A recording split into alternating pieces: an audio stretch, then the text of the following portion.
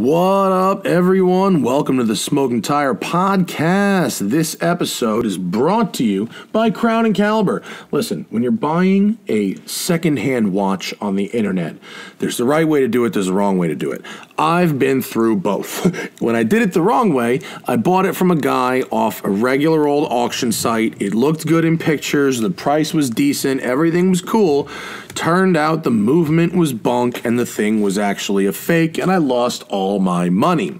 Then, other times, I bought from Crown & Caliber. Crown & Caliber is a legitimate business. They've been in business for years. They have a large team of watch technicians. They have thousands of watches in stock, and the photos you see on the internet are of the actual watch you're buying. When you buy a Crown & Caliber watch, you're buying a real watch. You're buying a watch that is as described, and you're buying a watch that works. And if it's an old watch, look, sometimes old watches, they stop working, right? But Crown & Caliber has a limited mechanical warranty, so that if you buy a watch from them, it's going to work, and it's going to keep working, even if it's a vintage watch. That's what I love about these guys.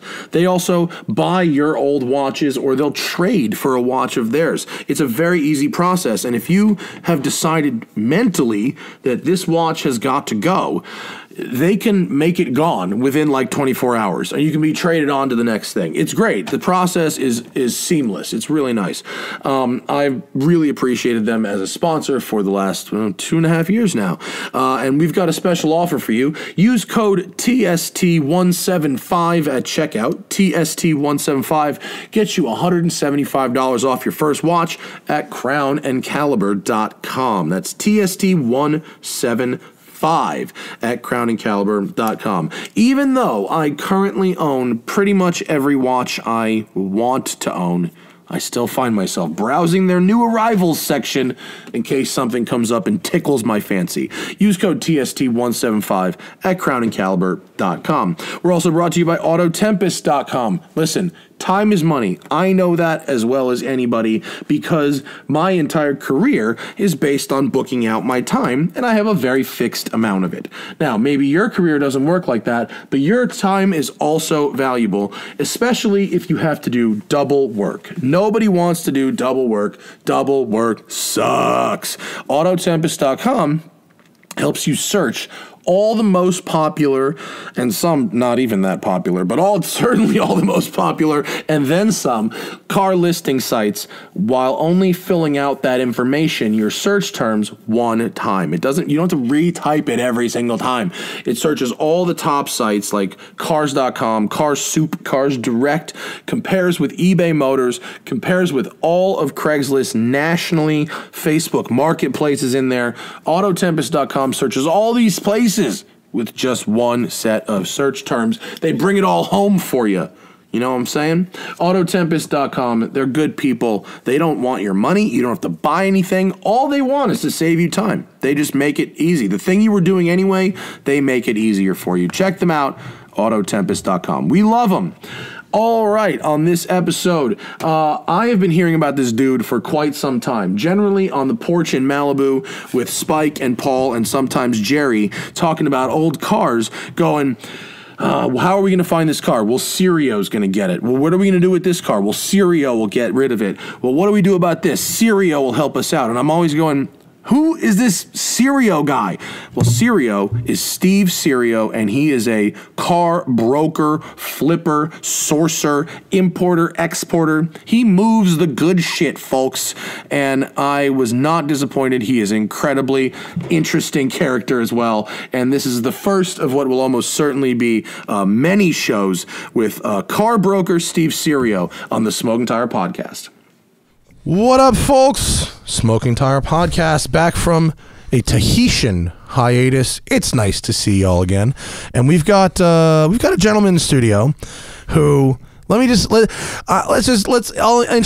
intro Steve in an interesting way, or in the only way I know how, which is that I frequent the porch at a place I call Bill's, the Malibu Kitchen in Malibu. You should go there and get his sandwiches. They're fucking good. I was there yesterday. Yeah, as you probably were there every day in LA. And, you know, I hang out with my friend Spike Feresten and my friend Paul Zuckerman. Occasionally, Jerry Seinfeld will pop in, which is an extremely surreal experience for me. When I found out Jerry knew my last name, I was like fucking shocked. Okay, but I you know, and I listen to these conversations between these heavy hitter collectors, and inevitably we're talking about some car, and it's, well, Serio will get it, or Serio's got it, or Serio will get rid of it, or let's call Serio and see if we can find it. Who the fuck is Serio, Steve? Steve Serio is in studio. Welcome, sir. Thank you very much. Who the I'm sorry about my ghetto water. Look at this, man. You can tell I've been out of town. This is not even JetBlue. I'm sorry. The fucking my water situation. Oh, I'm embarrassed. Well, the porch was active yesterday. Zuckerman, Feresten, Eli Kogan. Seinfeld was not there. He did not make the effort to come west. Eli's not doing a very good job of living in Arizona.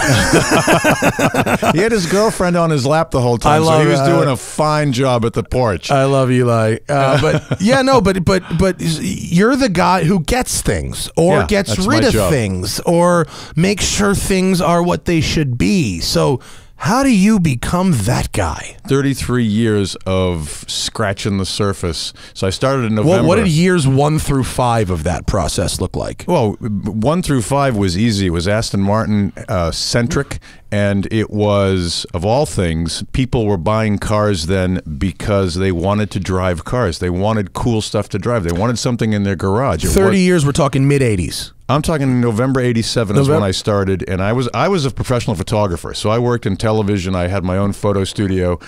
This was a side job to keep me in cars because my photo business kept me in a nice place to live. Yeah, but I could not satisfy the car addiction. I started selling weed in college for the same exact reason. To keep you in the weed.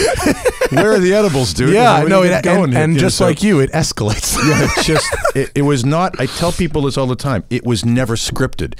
I never started to get in the car business. I didn't work for anybody else in the car. The car business is a spiteful, awful, filled with degenerate, reprobate, shithead, fuckwad, you name the people, they're all in the car business because everything funnels south. You know, I can do this because I don't need a license for it, man. I can tell people what they want to hear, take their money, and screw. That's the car business. But I wanted to do it because I love cars. And it was that passion that drove me, and it was noticing. It's a goofy thing. I was taking vacations in Europe with friends in the summers, and we'd all go. You know, we'd go to get the car magazines, go to every single car place we could in London, and it was a simple thing where Aston Martins, if they were 5,000 pounds in the UK, they were $5,000 in the United States, and I kept scratching my head because at the time the pound was like 2 to 1, and I thought, wait a minute, all I have to do is buy these cars in the United States and ship them to England and work on the arbitrage of the money, and that's how the business started. Did the left-hand drive, right-hand drive thing become an issue? They don't really care over there, do they? No, I was buying old right-hand drive cars brought to the United States. And returning them. Giving them back to sending them back to the fatherland. So we're talking about DB cars mostly? Yeah. DB 4, 5, and 6s were my first. And in the late 80s, these were drivers. These weren't huge money collectors, really, were they? No. You could have got into a car. The first DB4 Vantage I bought was $22,000, and that was in '87. In '87, and drove it back from Rick Mancuso's place in Chicago, and then bought another one for $8,000. That's backwards. Bought the first one for $8,000 and the second one for $22,000, and then kept it going. Yeah. And I was doing people's favors because all these folks went to the UK and went, honey, we're on vacation. Why don't we buy this old car and bring it home? And then it would break down and nobody would ever fix it, and it would leak oil everywhere. And I was cleaning garages all over the country. Were you fixing them too? Not originally. I was just putting them in containers. Found a guy in London through a mutual friend that I could ship them to that had an Aston repair business. So that's the start of this. Yeah. Where was that guy? In America? The guy. I'm sorry. The guy in England. Where were you shipping him to? he was in Battersea. It's interesting because he was right behind the power station, which is now a complete hip neighborhood. Huh. And he was, of course, it is. He was in a railway arch, as many of these guys are. Yeah. Now it's a high lofted. now it's beautiful lofted vaulted ceilings. He got kicked out of that area where he was for years, only to go behind the Tate Modern when that was all run down. Yeah. And then that became Hipster 101, and the boxing gym moved him next to him, and the CrossFit place got on the other side, and he was doomed. This is the Magnus Walker model in L.A. Yeah, Magnus bought every shithole in downtown, and now they're all Blue Bottle coffees, in studios. I got a coffee there yesterday. Yeah, I mean, his plan was successful. He don't have to do shit. He's chilling. It's one of those, you can be dumb or lucky, and just both, I guess. But if you could have never have scripted what he did. I could have never have scripted starting with a fax machine and a chair, and then having. Were you a dealer? Were you actually a dealer? You're just a guy. I was a guy then. Yeah. And then I decided to become a dealer and rented a garage in Cambridge. Failed miserably at that because I didn't know how to run a business. Did you try and have like a showroom, like a proper dealership, or was it just a physical place to warehouse these cars? The physical place with a couple of guys working, and then we started the dealership when Lotus in 1991 came to me through another mutual friend in Florida, and they said, "Hey, we understand you're dealing these English cars. You love them. You want to be a Lotus dealer?" And I thought, well, hell, why not? Because the Elan had just come out. They were Elans. That's the car. That was the car. We'd love to sell you a Korean made. Was it Korean? No, that was made legitimately in Ethel. But what was a Suzuki power? It's like a Suzuki based front wheel. Isuzu. That's what it was. Oh my god, I'm going to get ringed over the coals on the internet. But yeah, the Elans. But that was a cool, strangely enough, it was too much money because the Miata had just come out. The Metro had just come out. out. The Miata killed the Capri, it killed the Metro, and it killed the Australia. Yeah. So they killed that. Talk about bad timing. So the Miata came out at $18,000. Yeah. And the Elan was 40. Yeah, good luck, buddy. Yeah. So the numbers went right into the shitter. Right, but on the other hand, you had the incredible product placement of the Esprit and If Looks Could Kill with Richard Grieco. We were still pimping off of Pretty Woman and Basic Instinct. Pretty Woman, yeah. That was Richard Gere busting out, That was good product placement, actually. Yeah. That was a product placement, right? Oh, it absolutely. Must have been. Yeah. And fucking Julia Roberts must have sold more Esprits from Pretty Woman. And they gave them two cars that were gray that they couldn't sell. So you're going to use these two gray cars that we can't hump anywhere in the country. I don't understand. What was wrong with the gray cars? Did everyone just wanted the BRG over tan or the yellow? You had the Jim Clark edition then too. BRG with the yellow wheels, man. The yellow interior. Right. So that's so early 90s. Oh. Like I had a Mercury Villager Nautica where they did that same you know what I'm talking about? Paint the wheels, you know what I'm talking about, right? Exactly. Looked like a capsized sailboat. Yeah. They did the same thing over at Lotus. So Lotus, they started that tradition of limited edition cars that many manufacturers, when they're trying to get rid of the end of a run for something, all of a sudden you see the limited editions come out. Yeah, Horatio Pagani's killing that game right now. At a higher margin. Did you say there's an SL73 for sale somewhere? How much? Don't care. Flip it. Move on to the next Indian. Come on, bro. He's got a SL73 chop shop over there. He's hacking them things up. New Zonga Cinquecento. Not the direction I thought we were going to go in, but this is good. But he's figured it out. Yeah. I mean, he's made his niche. I mean, his micro niche. Yeah. Wait. So you're importing Lotus Elans now. So now I took this crazy situation where the garage I failed at worked as a perfectly good place to service cars, but I had to get a downtown presence. So I had a downtown Boston showroom that was two cars in a window next to the Hancock Tower. How interesting. So that was that the better move? That was a good first start. I had 10-car parking in the building, so I had this great situation in the building that I was in, right in downtown Boston. And but this was the ball ache of the whole thing. It was in an office building, and people would come in, stand in the doorway, and go, "What is it you do here?" And they didn't understand. Like, these are for sale. You can buy them. You do that the first 1,000 times. Oh, and then no. then you look and you go, we sell fax machines in here. Well, I'm just renting the space to the guys that want to keep cars here. And people, you don't have to be a smartass. You don't have to be a dumbass. What do you think you do here? Yeah. You know, we sell cars here. It's a big thing. Lotus Motorsports in the window.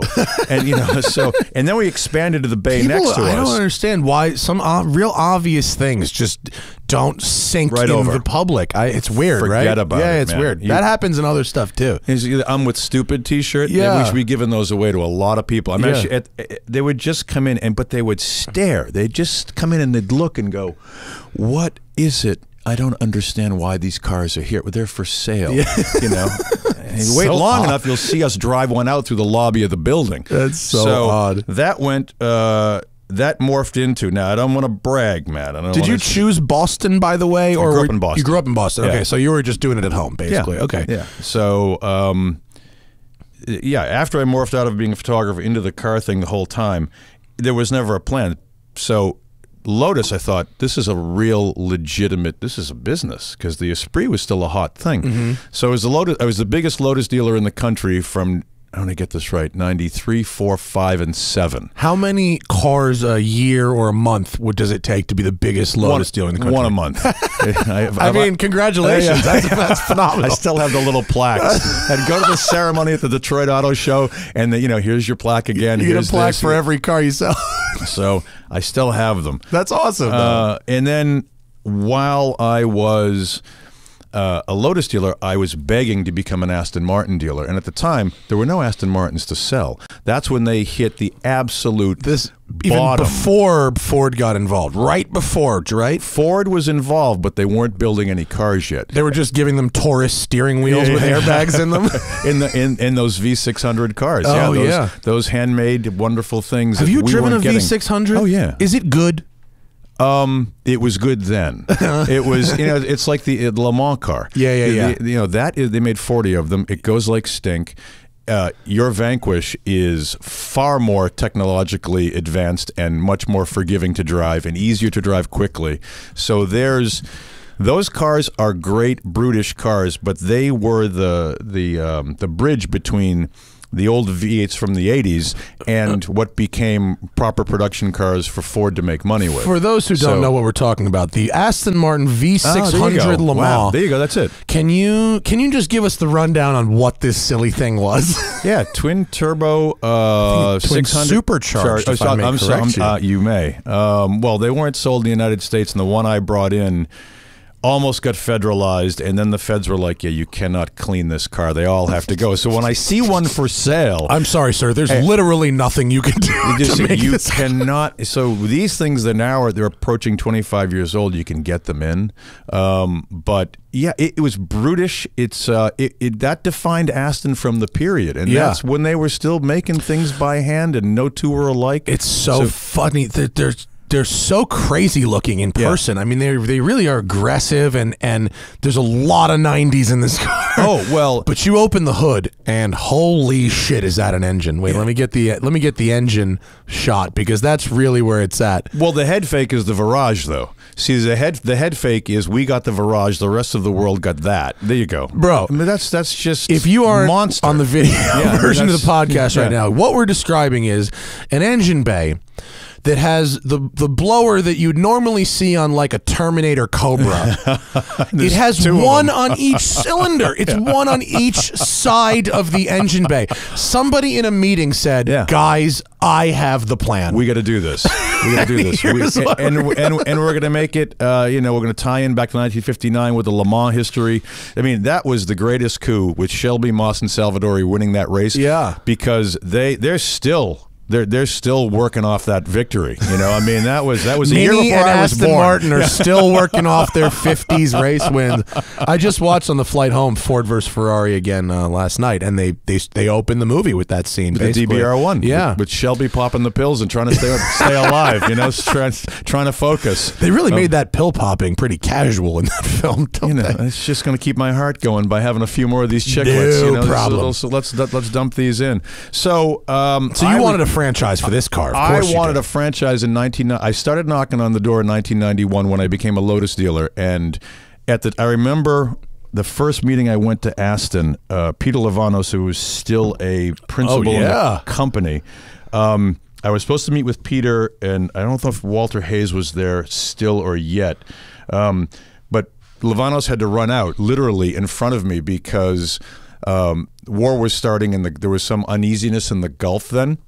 And one of his, I remember him saying, "What do you mean one of my ships got hit by a Stinger missile?" And it was like, so he looked at me and was like, you know, "I know you're here to meet me. You got to come back." Yeah. So that was the slow drag from 1991 to 1996 when Aston was next to Lotus at the Detroit Auto Show. And the national sales manager, Jackson Pike at Lotus, who is a peach mental case, most fun guy to ever work with, he said, "There's some guys here from Aston Martin that are where they're expanding the dealer network from 7 to 19 dealers."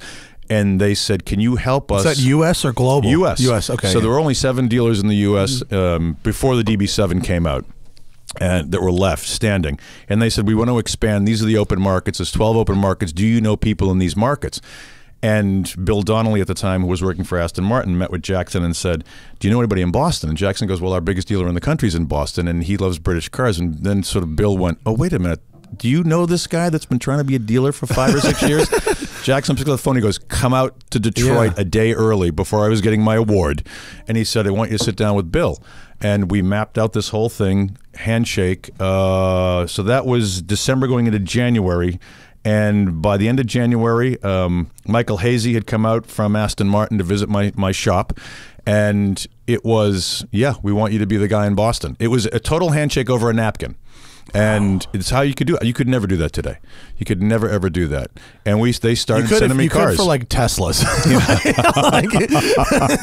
You can buy 100 Teslas on a handshake right now. Well, I mean, becoming a dealer for, you know, you well, there was this sort of transitionary period in the 80s where it went from gray market to factory or legit dealers, right? That's sort of like 88 to 92 period, right? Yep. Because like I remember when I was a little kid, you know, going to, and you probably remember this name, Formula One Imports in Atlanta. Of course. Do you remember them? Sure. Back cover DuPont Registry forever. I used to make my mom take me there when I was like 8. And the guy who owned it, I mean, I can't remember the name of the guy. You probably wouldn't know the guy.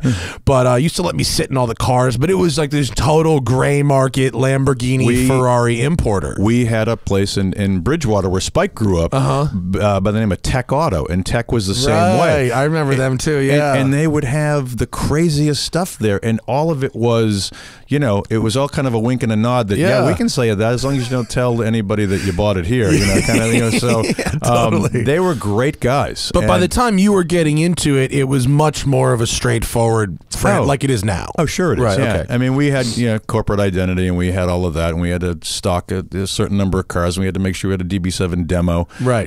My first DB7 demo, I got caught in a snowstorm and took the car off the road a couple times. Thankfully, didn't hit anything. Oh, man. That was fun. Deflated the tires down to about 8 pounds to get back to Boston. Not a good snow car? We didn't have winter package tires yet. I wonder, I bet if you put snow tires on it, it could be fine. decent, actually. Yeah, it's fine. We Have run you a driven lot of a snow tire DB7 package. recently? When was the last one you drove?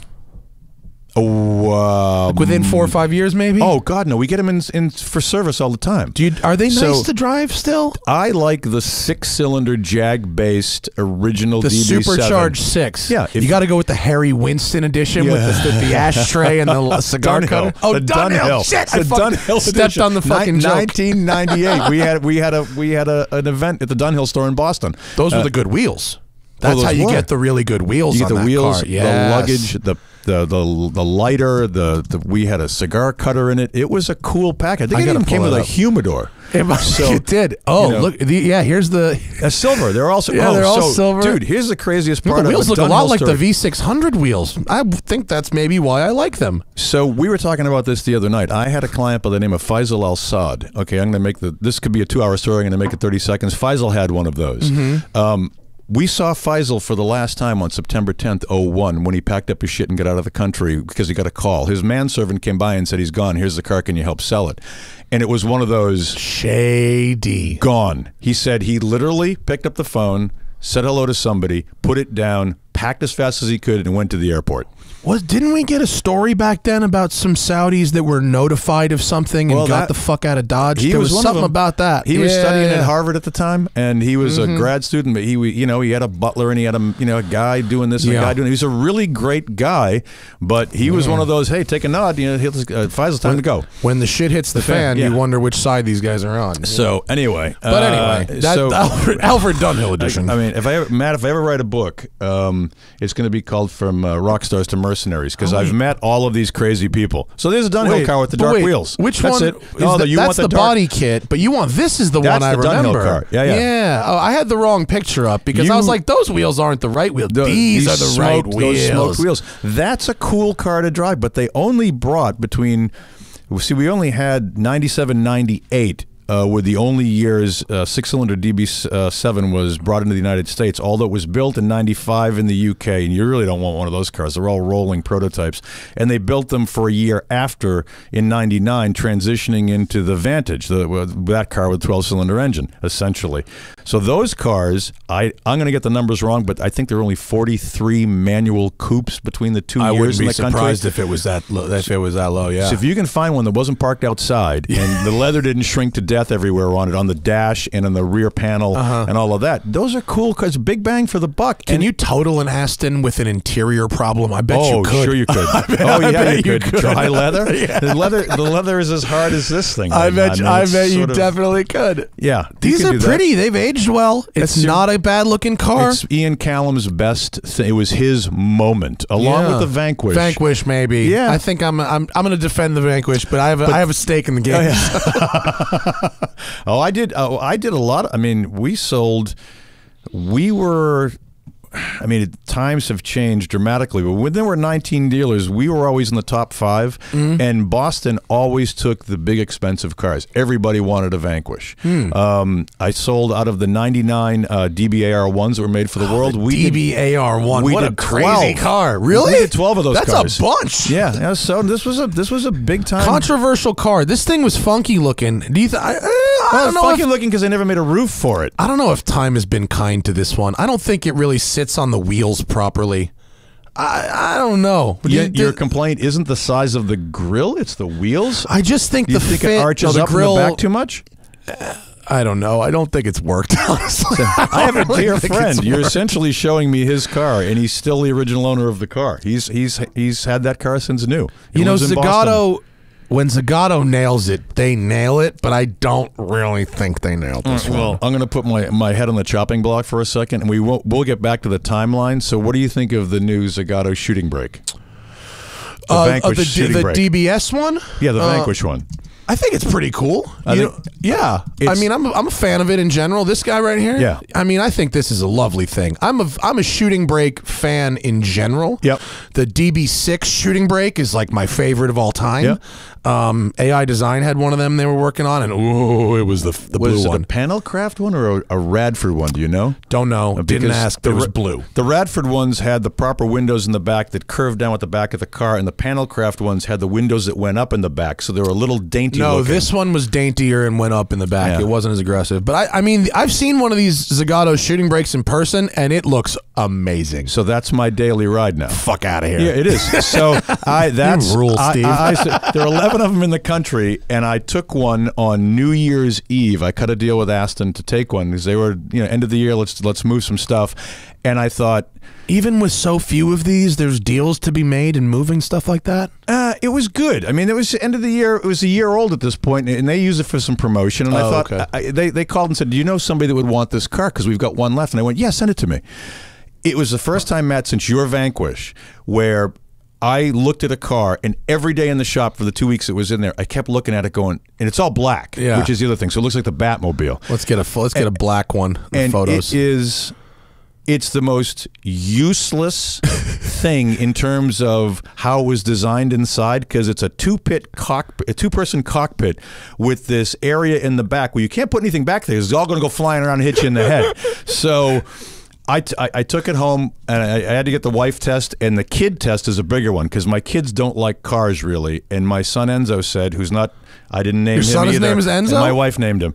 So she had no idea Ferrari's name was Enzo. Get the fuck out of here. clue. You accidentally ended up with a son named Enzo? Rocco and Enzo. That's hilarious. And Jack. So, well, it looks good in black, doesn't it? It's every time I go out in it, somebody's got the old, you're not James Bond, you're Batman. I mean, that's a good looking car. It is so much fun to drive. And that's the NA V12, right? That's a Vanquish, not a DBS. Yeah. So the NA, you know, I had the DBS a couple weeks ago. I mean, and it's batshit fat. From 80 to 150 is like, well, that's only 590 horsepower versus the 715. No, I don't need it though. I don't need it. I like the NA. So here's the thing. I was going to get rid of a Porsche Speedster to make room in the garage for this. New or old? Oh, 56. Okay, old. I've owned the car since 1996. And I thought, okay, I have two Speedsters. I'll sell one. Couldn't part with the Speedster after I agreed to sell it to a very dear client. And what's going to go instead? I have an 85 Vantage, proper Euro coupe. Ooh. That's going, and my 911R is going to go because this is more fun to drive than the R. Really? Yeah. Than the 911R. Yeah. I hear everyone who drives 911Rs. I love it. You know, say it's just the best of everything. But what got me here with you was the Sport Classic. Oh. So I'm going to keep the Sport Classic, not as fast, it's not as technologically wonderful as the R. They are cool though. And I'm going to keep that, and I have a GTS Targa that I drive. So I'm something 911 tells me heavy. You're flowing always, right? Yeah. So let's talk about that's that. Crazy. That Vanquish is the shit. I'm about that 100%. Good. I've been getting Magnus busted my nuts all weekend about it. I can't Why? tell you. Because he could. Oh. Because he likes breaking my Get nuts on over the the word shooting brake. Oh yeah. Well, do they call it? Does Aston officially spell it BRAKE now? Yes. They've abandoned the correct BREAK. Yeah. That's bullshit. Yeah.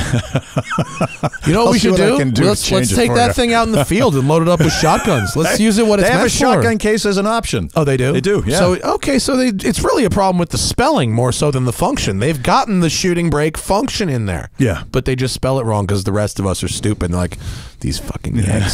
These yanks. What do they know? What do they know from brake and brake? I mean, look, I did the manual conversion in my car. Oh, you did? Yes. Oh, yeah. Well, that works. It's a game changer. You did it? You sent it there? I sent it there. Oh, come on. You know what my car is. Is it an 04 or 05? No, mine's an 03. Okay. And it was Ralph Lauren's car. It was sold new to Ralph. And it was sold from Cindy at Miller. Yeah, sure. And it was special ordered with a purple label, leather and suede interior. They sent the swatch over there. So it's got all Ralph Lauren shit on it. I had no idea. I got it from him in 05.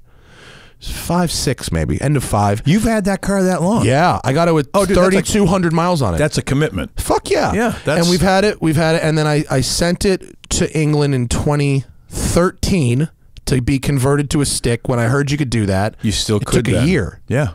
They won't do it anymore? No, I think they're out of parts for doing it, dude. I Yes! do not think they can do them anymore. You know, here's the price on mine. No, but it was a total game changer. It removes the car from the aging curve instantly. It's silly to say, and you can't explain this unless you've got the cars with the paddles and with the stick next to each other. Yeah. They don't even feel like the same car. You're not driving the same car anymore. No, it's not. It's so much fun now. And it's the same car. Yeah. but the brakes feel different, the suspension feels different, the turn-in feels different. Yeah. Everything about it is better. Right. And it was expensive, and was it 40 grand then? Yeah, basically. Okay. And they treated me like they were doing me a massive favor the entire time, not like I was giving them an extraordinary amount of money for some super special thing. Work service is very special. But game over with the car, and it's a keeper now. Now it's just a straight keeper for long haul. So I didn't realize you've had it that long. So how many miles are on it now? 11,900. So you don't let it sit for very long. It's here. It's up the road. Okay. I drive it every couple weeks. Okay, so because that's the kiss of death with those cars. Sitting? Oh, yeah. With the fuel pumps, the plugs and coils, all of that. No, it's good stuff. Mechanically, aces. It works good. Yeah, it works good. And at 40,000 miles, it'll be broken in. So think about what you have to look forward to. I really should drive it more than I do, but I drive it as much as I have time for. You drive it more than the Lambo. Nope. Oh, you don't? I put 6,000 kilometers on the Lambo in the last year. You find the Lambo more usable out here. You must pick your spots perfectly to take that car I pick out. my spots. I have to take my shoes off to drive boat. So if I got to make the sacrifice, the Lambos. I drive the Lambo more because I keep it at my house. Right. That's why. The other one is at the other building. Okay. Let's talk about you. They hear enough about my fucking cars. I like to hear about those people's cars. We can talk about my cars off mic, but I want to hear about your shit. So, okay, so I don't know you necessarily from being a dealer as much as a guy who finds the super special, right? So let's talk about car collecting. I'm not the dealer. I have a great staff. So I have essentially 15 guys in my building. My GM, Pat Roussel's been with me for 1,000 years. He left for a little while. He came back. I've got a great service manager. I've got great techs, but I don't spend a lot of time on the day-to-day on the new car stuff because those guys do it. Right. And I have failed miserably with Celine, Spiker, Vespa, you name it. I gave it a shot. Okay, and then all that. You really went for some underdogs, didn't you? EB110 Bugatti, I was one of the dealers, and that whole thing fell apart right after we threw the party. Does it drive you nuts to see Spikers going for 250 grand on Bring a Trailer now? Or did you see that coming? No, I didn't see that coming. I didn't see that coming either. We couldn't sell them at 300. I didn't sell Galpin one. was giving them away. Right. And Victor Mueller, who ran that company, would not listen to making the cars for less money, and now they're kind of like Celine's. Yeah. Like the S7s. Or what's not Celine, the guy Moslers? No, Jerry Wiegert. Oh, the Vectors. People paying money for Vectors? Vectors are in peak ironic cool right now. Oh, come on. It's the cycle. It's cool, and then enthusiast cool, then not cool, and then ironic cool, and then back to actually cool. That's your cycle.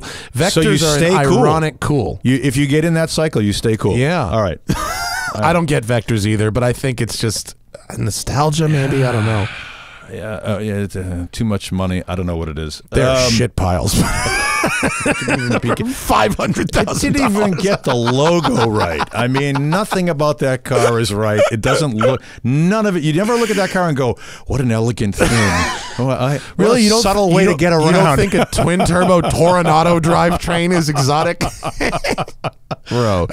So anyway, thankfully I've had a great staff, and I have to give them all the credit for doing and keeping customers happy, because I'm not a people person.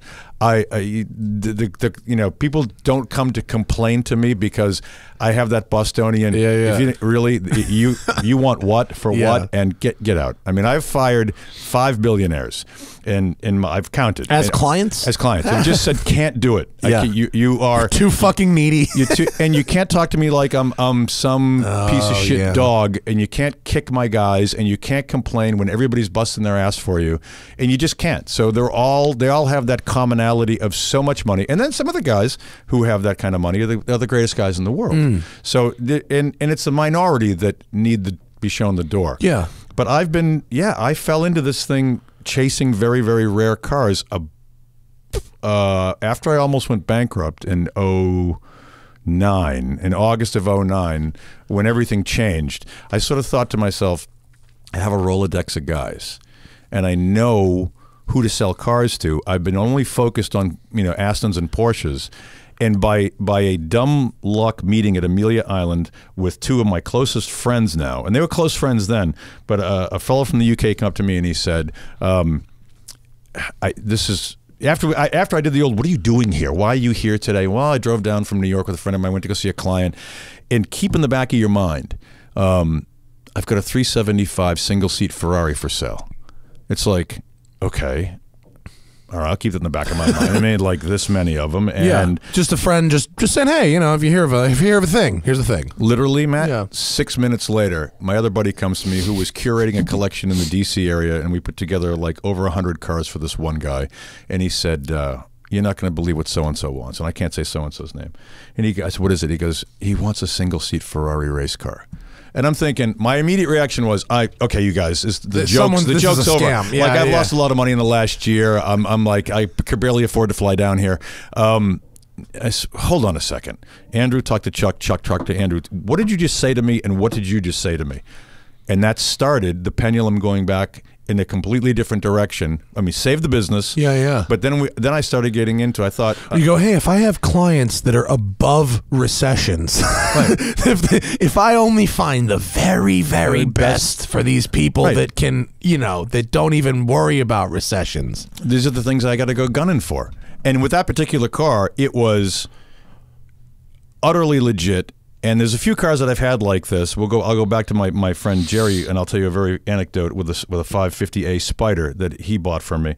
But with this car, it was a super rare car that failed to qualify at Indianapolis. So when the car was restored and they took the whole thing down, they discovered all the other serial numbers on it, and it was Froylan Gonzalez's car that he won the championship in 49 or 50 or whenever it was. So it was a great car. Right. And I just tapped into, I know all the guys, especially in Europe, that know where all the dead bodies are. And I know all of the people in the United States that are looking for the dead bodies. So why am I just focused in this narrow little part of the marketplace? And I've gone out since and pick something. I mean, if you said to me, can you find a McLaren F1 Longtail? Can you find a Series 1 GTO? Can you find...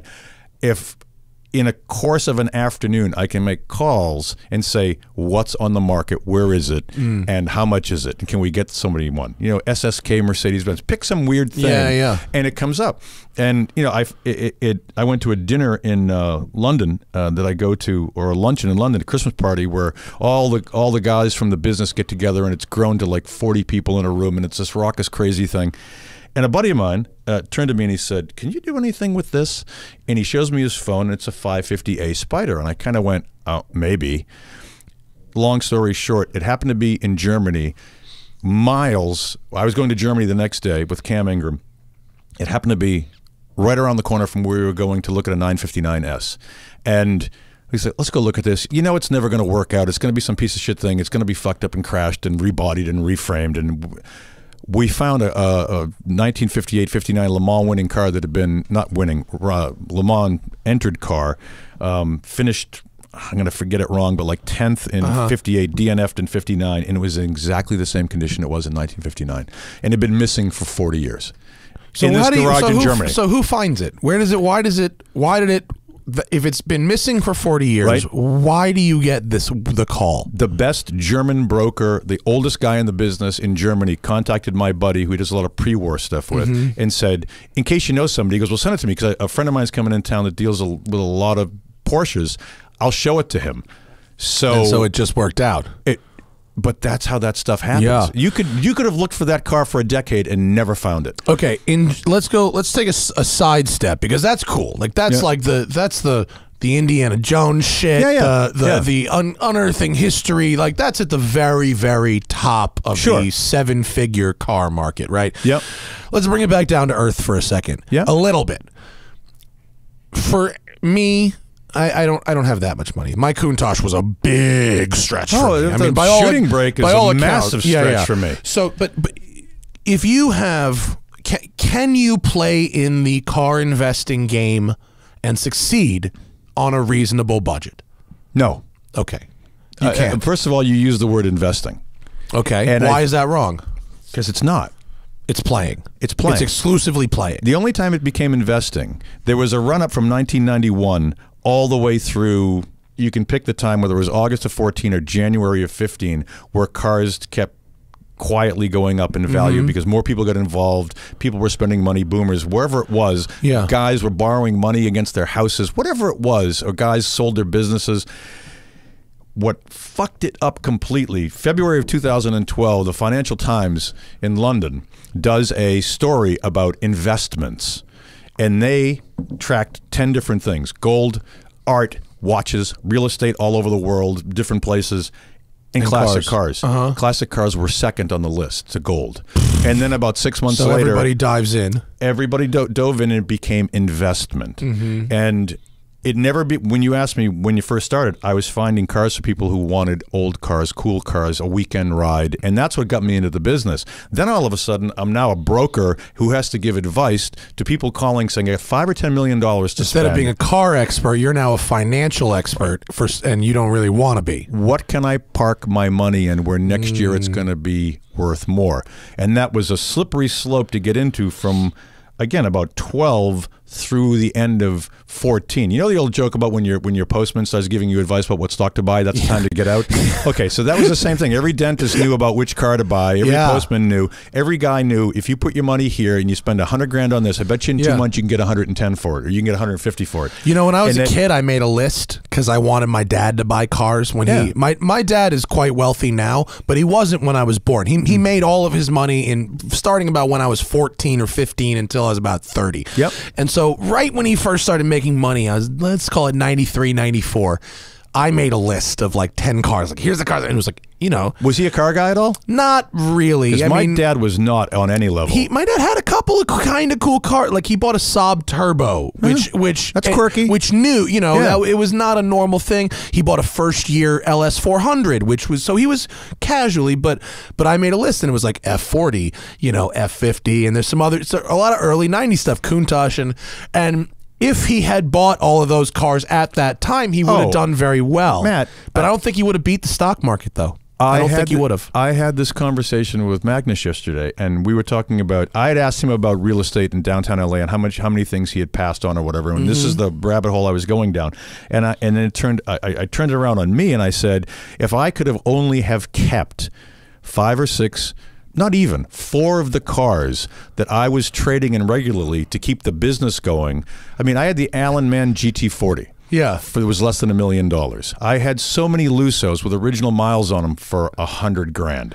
Like if you had just sat on those 4 or 5 for 20 years instead of doing the constant flip, that would have just been it. It would have been a crazy amount of money. It's the 80-10 rule, right? Where or whatever, 80-20. Excuse me, my math. This is why I do what I do. You were on vacation. Sorry. No, I had the very first Cobra that won anything for Shelby. I mean, it was CSX. I forget the 14 or 20, I forget the number exactly, but it was the very first car as a 260 to win anything. Then it was converted to a 289. It was the first 289 to have won anything. I mean, I had all those great cars. Yeah. Again, we had Bruce Meyer in here who tells, you know, just stories of daily in cars with Le Mans provenance and all kind of shit, you know. But he never really cared about the money either. He just loved the cars. I said Nick Mason spending 50 grand at the time when everybody said he was nuts buying his GTO. What are you doing? Did he spend 50 G's on a GTO? Yeah. In what year was that? 70s. Wow. So it was a lot for Good for him. Yeah. and he kept it. That's probably worth, he probably made more money on that investment than all his years of touring. Probably. Anthony Bamford, and I think this is a pretty well-known story.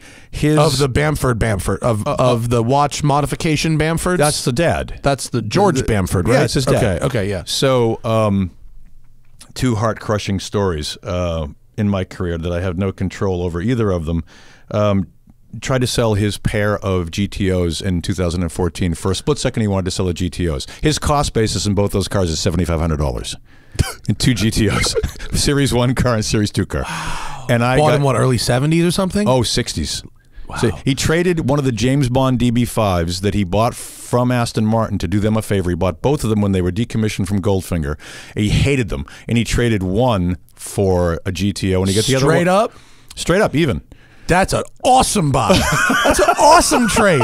And the other one, I love a DB5, but that's an awesome trade. That was $2,600, and the other $5,000, I'm 99% sure it was Alan DeCadney who sold him the car for $5,000 because Alan's owned more GTOs than anybody. Has he? He's traded in more of those than anyone. If you go into the GTO book and you keep running across his name, own this, own that, own this, own that. Ralph's car, his GTO, Alan owned. It was stolen from Alan's mother's garage up in Laurel Canyon and went to Hawaii, and the guy who stole it from Alan ended up selling it to Ralph. I mean, years later. No way. That's the short version of a very funny story that he could tell you. Thing, yeah. But so there's that. But so 2 GTOs. He wanted $90 million for the pair. Okay. Yeah. And now one is 65, the other one's 45 or 50, depending on who you ask. I had a client at 80, and we thought for the pair, 80 for the pair. Yeah. We thought you guys will, Anthony will come down a little, and my guy coming in will come up a little. And it was through my dear friend Alex Finnegan at Paul Russell & Company. Got to give Alex a shout out for that because it was really his client, but I was the conduit to the cars. It didn't move. Anthony said it's 90. Went back to my guy and he goes, I got 80. Well, you got 90 as well. Do you want the cars? Yeah. And so that's the crushing it didn't happen story. The other That's not that crushing. Well, it's not that crushing. It's not that but crushing. I was expecting truly crushing. That's not that bad. I was expecting him to lose $90 million somewhere and blame you for it. That's no sale is the worst crushing. Yeah. That's the pinnacle of your defeat. You're doing okay, man. That's a improper bitch. But the funnier story is I sold Jerry a chassis number 136 Spider, and he had come up to my shop to drive a 356 C2 coupe. While he's there, this was not scripted. It was not anything theatrical. This 550A that, again, Finnegan had found comes rolling into my shop that we co-owned. So it's derelict. And that derelict's a little harsh, but it's been sitting a long time. The engine was in bits and pieces, and 72 hours later, Jerry calls me and he goes, "I'll take it." I'll take that too. No. And I'm like, I said, "Great." I said, "Where do I send the bill?" He goes, "You don't know what I just said I'll take it to." And I said, "What do you mean?" And he said, "I'm talking about the Spider. I don't want the C2 coupe." And I'm like, "We didn't talk about the price of the Spider." And he goes, "We didn't talk about it at all." He goes, "I know, but I want that car." Gut reaction from him. So it turns out we had a hunch that it was the missing Sebring car. Okay. We go through the records. It's probably the missing Sebring car. Well, fast forward, it was the first RSK engine car. It was a works car. Moss had driven it in Cuba and Argentina. And he just sent me something the other day that said, "Oh, I also found this out about the car. This happened. It ran here, here, and here as well." It's one of the most sought after, best race history 550s. And in 2008, you couldn't access that information. You kind of had a hunch. But, so stuff like that happens. That was a good investment. Well, how much hunch did he pay for is the question. Oh, I can't. Did he pay for I would be indelicate to tell that. Did he pay for a little hunch or a lot of hunch? He paid fair hunch at the time. Medium hunch? He paid full retail hunch at the time, which is 10% of what it's worth now. Yeah. So, but good for him. Yeah. He went with his gut. He's smart about that. I've been lucky enough to have sold him, a handful of cars, including one last week. Which was a good thing because he needs very little, So, but it was good. Back to your part about investing, right? You have to buy these things because you love them. You cannot be spending money you don't have, and hoping that it's going to be worth more. Not today. I don't. No, I think even just like in my personal experience, I've been pretty lucky because I've ended up coming out all right because I think. The things that I like, I think other people kind of also like, and I've bought some good stuff, and I've taken it to the right people, and I've presented it well when it's time to sell it. Yeah. But even if the Countach market crashes, I fucking love looking at that thing in my garage. Right. I love driving it. It works great. It works as a car, shockingly. Shockingly to everybody else, actually. No one else thinks it would work as a car. It absolutely does. Because you use it. That's why it works as a car. Don't let it sit. No, it's awesome. The air conditioning's cold. And even if the investment goes down, the joy of driving it and taking it out to places is totally worthwhile. And I feel the same way about my watches, too. Yeah. I'm comfortable with I wouldn't put all my money in watches, but I'm comfortable if this watch is worth a little less tomorrow than it is today. I still like wearing it. Because you used it. Yeah. And it gave you, when you went like this and you looked at it gave you some joy, right? I mean, you look at it, it's all about how you feel. It's not about you telling I got this watch. Yeah. You want to see my watch? It's about you putting it on in the morning going, oh, great, I'm going to wear this. Yeah. So, do your clients all come find you at this point? Do you have to seek new clients out still? Yeah. No, I had that conversation with a very good one of the guys I've been working with very closely has been Cam Ingram from Road Scholars in the last year. And I was down there. I visited their shop. They built a 4.2 liter Cayman that I drove. Yeah, the wide body the Cayman. red one. Yeah, with the gold wheels. That thing was bananas. Yeah. And it was a real good time. I had a great afternoon driving that thing with those guys. Very cool people. Yeah, they are. They're great people. And without getting down another sidebar about guys aging out and how to stay alive in this business and how to be germane and how to provide a service for your clients, Cam's at a point, along with another friend of mine by the name of Chuck Ray, who does Italian cars. And I think those guys working together more closely can, because the biggest problem now is you hear about guys retiring, guys not wanting to work on cars anymore, one-man shops going out of business, and all of a sudden it's like there's fewer and fewer old Italian guys left. Oh my God! And then when they go, it's like your grandmother taking all the recipes in her brain with her. They're gone. So we're trying to build a little bit of a consortium of, you can do the Italian stuff, you can do the German stuff, I can go find cars for your clients, and we have to find a couple of new guys starting out that want big collections, because we know where the cars are. And in the last 5 months in the Porsche world, a couple of 906s, a 910, a couple of 904. We could sell 5 904s if we could find more of them today. Really? Yeah, and it's about going after those guys, the 550A. Let me ask you something. Is it the same, like, couple hundred guys globally that are gobbling all this shit up, or is it new people coming into these high value collective items? Yeah, they're new people. They are new people. Yeah, so the market is growing. It's not just bigger fish hoovering up more cars. No, because that's sort of been my impression, but I'm happy to be wrong. No, the bigger fish bought all their cars at a fraction of what everybody is now buying them for. Oh, and they're now doling them out, trickling them into auctions and getting super rich. Going back to the GTO. Yes. There are very few guys that will give you that much money for a GTO, because most of the guys that have the GTOs paid nothing for them. Yeah. You know, they're whether they paid $6,000 for one, or $10,000, or $100 grand, or $2 million, or $3 million, they ain't selling them. Yeah. You know, and when they, and there are, those same people would not spend the money today on those cars, and they have the money.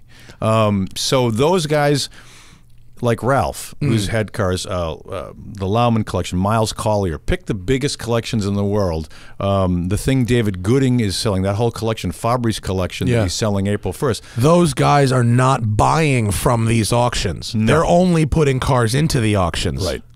Interesting. So you have to find a new group of guys, and you have to sell them what is age appropriate for them, that they want. The guys that are now, the weird thing is there's so much concentrated wealth with some younger guys who have sold businesses for billions of dollars. Right. And they, you know, when they come up with their, I want my list. I had a guy, and I'm not going to say his name, and I'm not going to say his job, but it's a tech guy. Yeah, there's a few of those guys. And I've been giving tours at my place, Westside Collector Car Storage. We're going to be open very soon, and so I'm giving tours to respective clients. Yeah, and they're telling me what kind of cars they have, and it's been an incredibly eclectic variety of stuff. And certainly, most of the people who want to store cars with me, there is no financial basis for them to do so. It's just because they want the car. It's not because the car is going to appreciate beyond the cost. Right.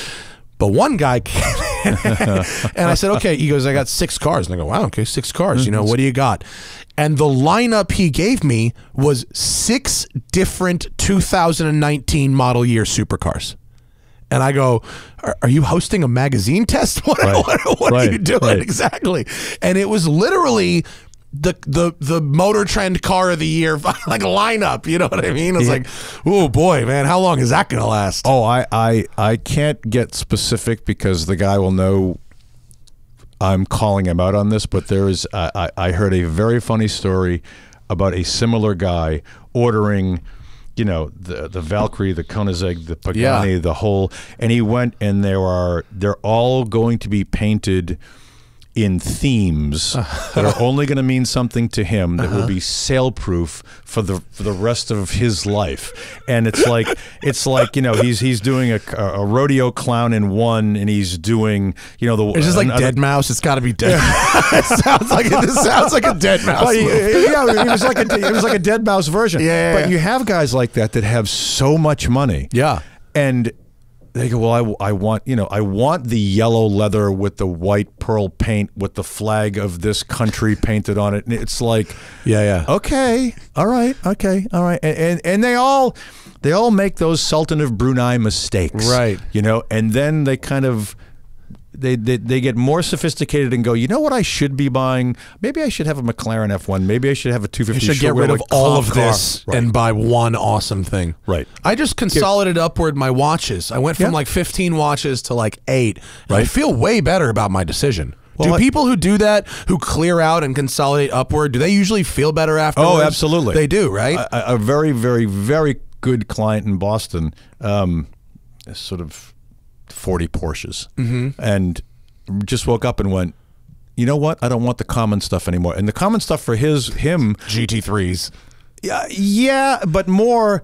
I don't need a GT3 RS. I don't need the lowest mileage 67 car. I don't need the lowest mileage 69 car. Yeah. Let's get rid of those things and let's buy the 550A. Yeah, let's buy a 906. And and then all of a sudden they go from 40 to 20, and the 20 cars are all remarkable. Yeah. You know, how nice does a car have to be for the miles to not matter anymore? Is a car ever so nice? Is a car ever so important that the mileage just doesn't even matter? Oh, yeah, sure. Except for the geeks that want the new things, as another buddy calls them, the footballers' wives' cars. Right. You know, I got to have my 288, the F40, the F50, the Aperta, the LaFerrari, the Enzo. And all of those guys are, oh, you know, mine's got 100 miles on it. Mine's got 200 miles on it. Well, that's a whole fetish that I think is getting played out, because a lot of those, I've seen it now 3 times where those guys have gone, I want to get these cars that I can't drive because they're so mileage dependent, their value is so mileage dependent. I want to get into things that are different. I want to get into fill in the blank. Well, so because you need to have money and space, because you've got this thing's going to sit. Right, if low mileage is a virtue, you can only drive it so much, and you've got to maintain it anyway. It's a really expensive thing to have the low mileage, the super low mileage car. I'd rather have a car that's so cool that the mileage doesn't even matter anymore. If you had a Porsche that raced at, like that 550 you're talking about, a Porsche with a race history, does anybody give a shit about the miles? No, absolutely not. So a 275 GTB short nose, you could sell a handful of them today to guys looking, because they're dried up in the market. Is the mileage 10,000, 40,000, 100,000 going to matter? No, it's all going to be about the car. Does it come in like blocks? I know with like 04 to 06 Ford GTs, there's like specific tranches of value. There's like plastic still on the seats, right? And then there's like 500 to 1,000 miles, and then you've got about 1,000 to 5,000 or 6,000 miles, and then you've got, you know, over 10 is your sort of driver quality, and there's just real blocks of value there. Do you see that with other cars as well? I don't see it as much in the stuff I deal in, because the older stuff nobody cares. Right. It doesn't boil down. It boils down to what's original on the car, what can you prove, what's the provenance, what has the car been abused? I mean, and is it real? That's another thing. Oh yeah, dude. I mean, talk to me about fakes. Yeah, talk to me about all the people going to jail in Germany for building a couple $100 million worth of fake race cars. Were they faking vintage Porsche? What were they building? I don't know the story. Tell me the story. You can Google it and find it. Let's find it. It's yeah. I mean, I don't know what you plug in German. I don't know. Let's find out. Let's see. Forfeited, seized, and. There are guys for years that have been making fake cars in northern Italy. You know, there have been cottage industries of fake pre-war cars. The last thing you want to hear is, well, the car's been missing for 40 years and we just pulled it out of Argentina. Don't even bother. Is Argentina the key word there? Argentina, South America. I mean, fake 507 BMWs. Yeah, I mean, those exist. Well, because I know the guys at Persang. Do you know them at all? Do you know John Bothwell? Oh, sure. He's like one of my favorite people in the world. He's but that's a legitimate business. Totally, but something about pre-war cars in Argentina always seemed to me a little... Well, and I think that has hurt those companies making those wonderful replicas and all of those parts, especially on the Type 35 Bugatti. I drove that thing. Oh my God, it's so good. But why are the prices of the real ones down? Because they might have a lot of replica parts in them, and you can't really tell. I mean, it becomes a metallurgy question. It does. I mean, when you're up around those numbers, you scrape a little bit of metal to find out, I want to make sure this frame was made in the 30s and the 20s, not in Argentina 2 years ago. His cars are phenomenal. They're great things. Oh yeah, to drive. Yeah, to drive. I drove his Alpha, the 8C. It was the coolest. I mean, if you want that type of experience, and you don't want to spend the $20 million on an 8C, correct? You know, so. But that has watered down some Bugatti values. But that's a legitimate continuation replica business. I just sold a Tempero D-type Jag. Is that Bring a trailer last week. Yeah. So that was mine.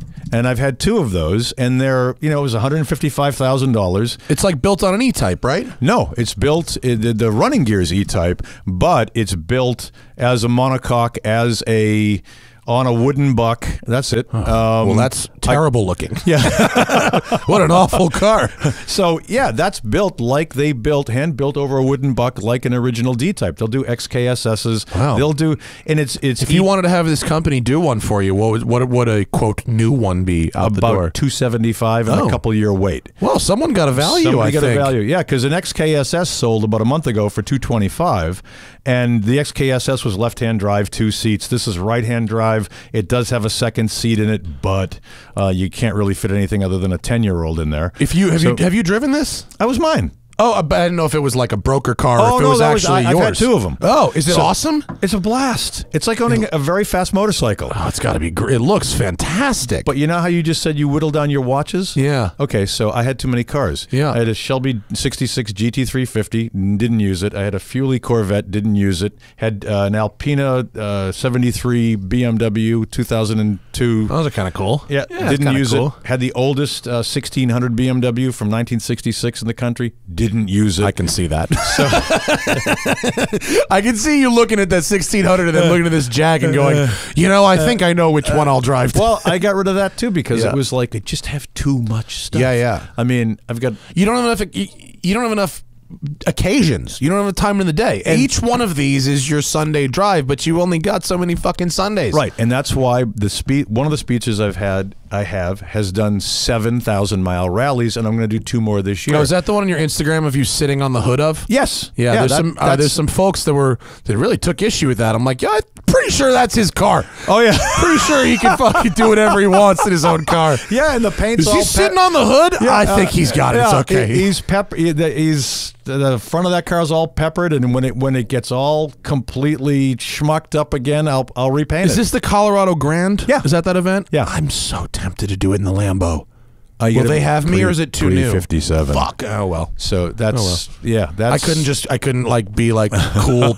Period. What year is the Lambo? It's 88. So you can't use it for anything. I guess. And that's why I'm selling. That's why I'm selling the 85 Aston. Is this your Vantage? Yes. Oh my God, is that sexy? That's going because I can't use it for anything. Well, that at has an event. all the right things on it. It's got the big air dam and the fucking that's fog lights and the meaty wires. Proper German. It's the best. That's the 4th one of those I owned. I owned 13. Do they drive good? Oh, it's a blast. What could you compare it to in terms of a driving experience? Is there something comparable? Yeah. Yeah. Take a GT350 and put a much better interior, better brakes, better suspension, and more grunt and less sporty, more of grand touring, and that's it. Neat. So you're in 2 armchairs. The whole thing is leather, wonderful smelling wool carpet, leather headliner, and it's a gentleman's express. But these things are. This was on my list. I kept trying to get my pops to get one of these. They were like 20 grand. They were nothing. Right. Nobody wanted them. And that's $395 now. Ugh. So have your dad call me. Put it in your name in the will. He won't. You know what? He's smart. I'm looking at Steve at Serio's Instagram right now. It's The Real Bond Group. That's it on Instagram. You should follow him. He's got all kind of cool cars in here. But I think my dad is one of those folks that you were talking about where he won't pay today's prices for that kind of thing. It's not his deal. Well, nobody will pay today's prices for those kinds of things. Can we talk about the most recent round of auctions where I was of the opinion that prices were a little flat, but I talked to Spike and he was of the opinion that prices were up. Prices aren't up unless you've got something so unique and wonderful that you can't comp it. That it's one of those things. If you have to buy it at auction and there aren't 5 on the market, you're paying up for something. Right. The good news about the auctions, especially in Arizona, and now if the coronavirus thing doesn't ruin Amelia Island, sale-through rates, the percentage of sales in Scottsdale and at Retromobile in Paris were really great. So the bottom... Is that a better indicator, you think? Yeah. What it is sellers are being realistic about the value of their cars. They've come off. If you bought something between 12 and 15, you're sort of fucked if you recalibrate it, unless you bought one of those things that is still moving up. But that's Small. 15% of the market, maybe. Everything else is corrected down. Production cars, whether they're E-Types, 330 GTCs, Daytonas, certain 911s, 911 turbos, all that stuff went zoop and then came right back down. Right. So I always say to people, it's like Enron stock. Did you sell it when it was still worth something? I don't want to know what you bought it for. Right. What's it worth today? Yeah. So... to Spike's point, I think maybe what he was trying to say was the market's in a healthier place than it was. And I think there are too many auctions. The auction companies are only as successful as their inventory, and they don't get the best stuff. The best stuff trades quietly sometimes. Yeah, privately. There are great cars that they get. I mean, David Gooding's a dear friend. Gord Duffet-Arham's a dear friend. The guys at Bonham's are dear friends. I've had interactions with Dana Meekum, who's the Walmart of this business. He's the most successful one. And you look at Bring a Trailer, it's the same thing. They're going to do more cars than Meekum this year, but not all of the cars are special cars anymore. Right. So as long as the sale-through rates are healthy, we're good. You know, and people, I say to a lot of folks, your car is worth what it was worth in 2009, 10, 11 now. It's not worthless, but maybe if you bought it in the 70s, 80s, 90s, you missed your peak, but you're still okay. I looked at a 356 SC Cabriolet in Sherman Oaks Saturday. It has been with one guy since 1977. At best now, it's kind of a thing.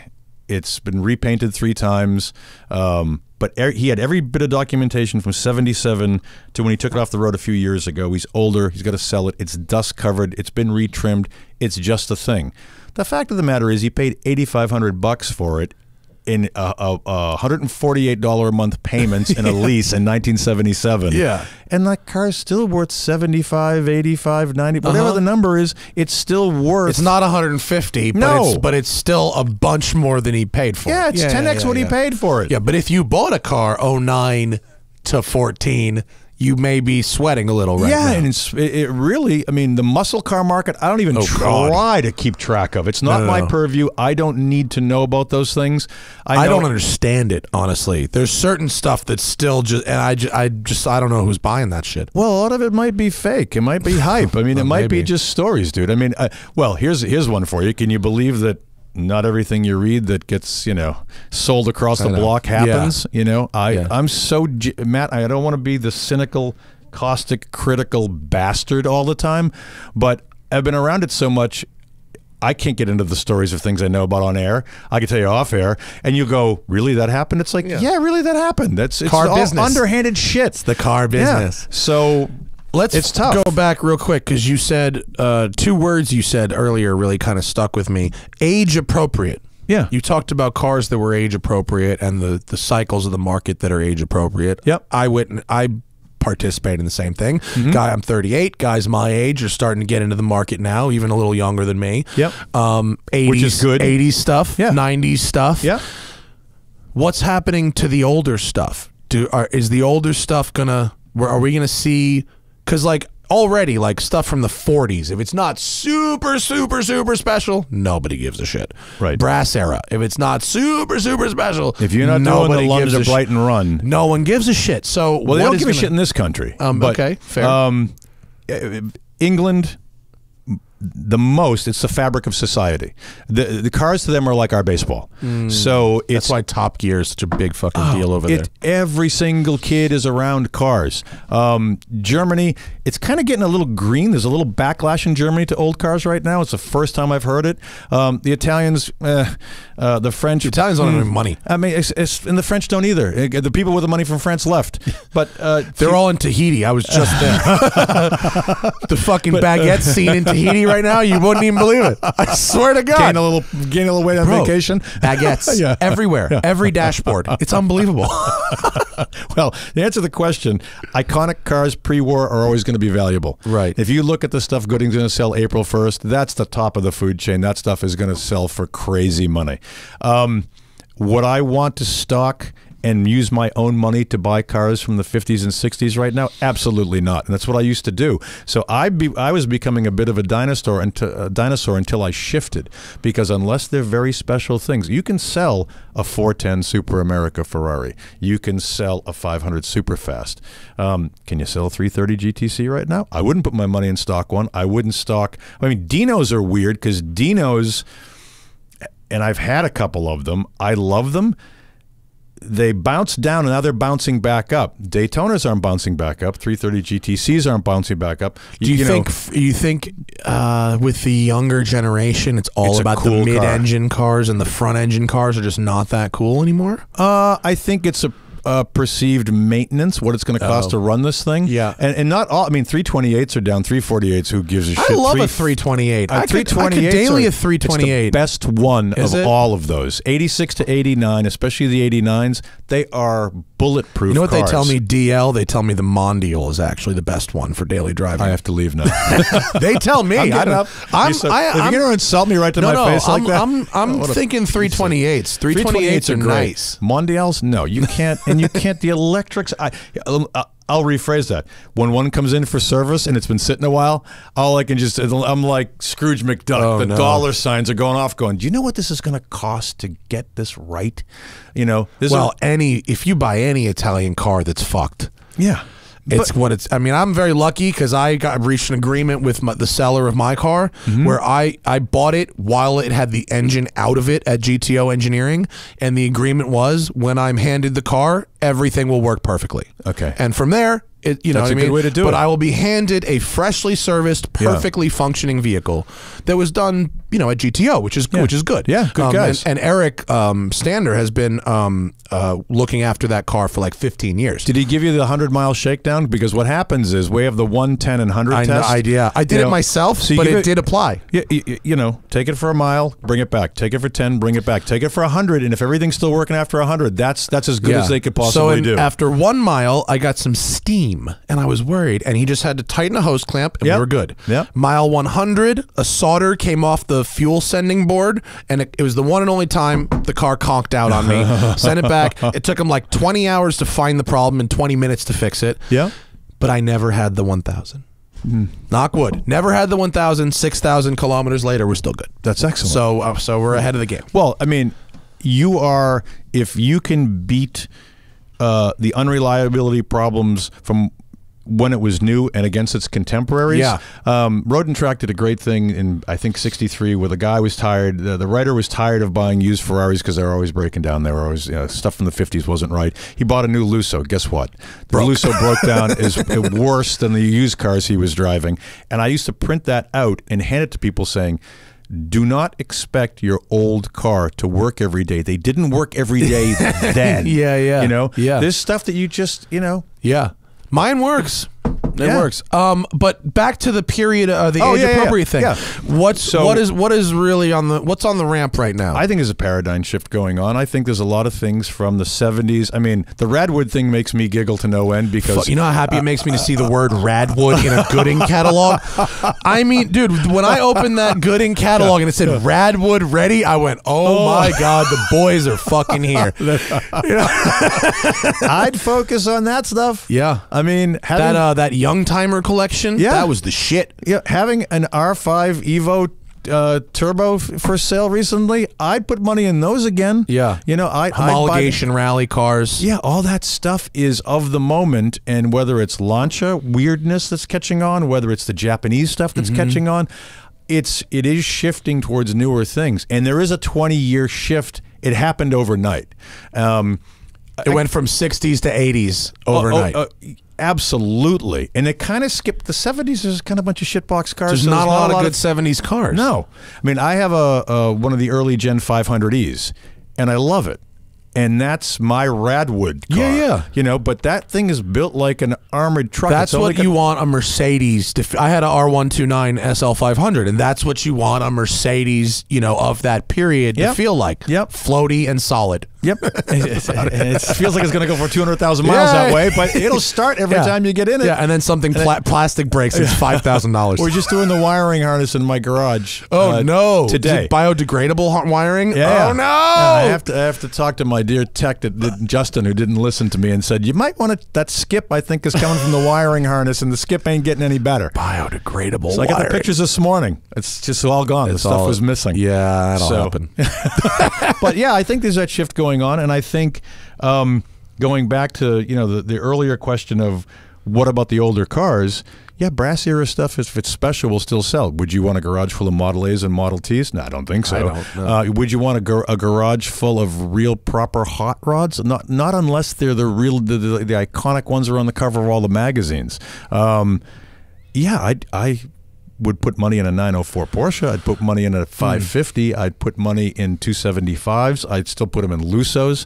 I'd put them in certain cars that transcend generations and transcend sexes. Right. 911s transcend sexes. It's like the only car, not the only car because that's foolish, 356s and 911s women like. Yeah, well, they're easy. Friendly. They're easy to deal with. Yeah, friendly is a good word. Approachable. Yeah. My friend, do you know Jen Nicole? She runs the Porsche Experience Center. No, she almost daily drives a 356. Yeah, why not out here? It's fantastic. Yeah, air cooled cars are good for California. They just kind of work. You don't have a lot of problems. Or do you think with do you see the Porsche prices of the air cooled stuff, like you said, the more everyday Porsches have settled. Yeah, and you can buy them again. Oh yeah. Well, you can buy 993 RSs again, 964 RSs, and all that stuff has come down. Oh, has the 964 RSs come down? Oh, sure. Is it back in regular Earthland? It's Earthland because once they became 25 years old, guess what you could go get in Japan and Europe. You didn't have to worry about converting them anymore. And having done 3 993 RSs, those prices will come down further when those cars are all 25 years old. And they're getting there. They're just about there. They're about there now. Yeah, 94. We're almost there. We're within months if we're not there yet. So it's all that stuff, but try to find a GT1. Right. And that's a car you could sell for big money. For sure. That's where those, like the CLK GTR, the GT1, McLaren F1, that era of Le Mans race cars, I think they're going to be enormous dollars. And the guys chasing them you don't want to get in wallet fights with those guys. I mean, I've got a guy looking for. Don't give a fuck. No, he wants an MC12. So I put an MC12 on his lap, and he really runs. Well, I really want one of the competition cars. Well, they made 10 of them, and by the way, I don't want any competition car. I want one of the top 3 best ones. So you get a guy like that, because he's had the Harrods F1 car, right? That you can't say, okay, wouldn't you rather have this?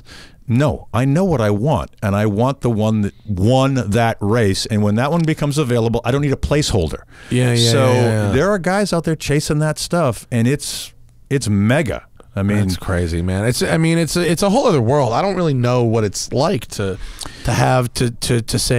use the words. I don't care what it costs. Right. It's not something I understand. I said to Magnus yesterday, it's easier to sell a $750,000 car than it is a $200,000 car if it's the right car. That's probably true. And then you have the knock-on effect of the billionaires' kids. Yeah, that's a whole thing that's making me like these kids. Have you seen Tax the Rich on YouTube? No. You haven't seen it? Tax the Rich on YouTube is the guy. He's the son of some big shot in the UK, and they've got a big farm, and they've got some cool cars that you'll probably recognize if you see them, F40s and F50s, and they drive them through everything.